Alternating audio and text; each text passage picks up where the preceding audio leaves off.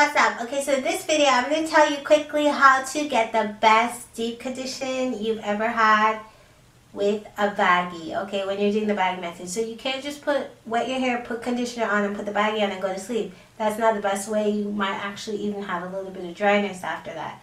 You have to be very specific and meticulous on the way you do your baggy method. The best thing to do is just add castor oil to it. Add a little bit of castor oil on top of your wet hair. So you're going to wet your hair a little bit, like 50% damp, not 50, like 30%, 30 to 40% damp.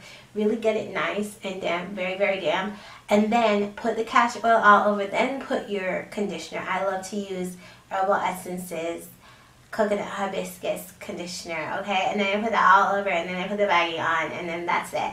It's the best because castor oil is a humectant. It really sucks in that water that you already applied to your hair and locks it in more effectively, okay? It's the best way that I actually do my baggy deep treatments, and it is actually effective because I have had negative experiences with the baggy method. Just putting on conditioner is like I wasted a night's sleep because sleeping on a bag is not ideal.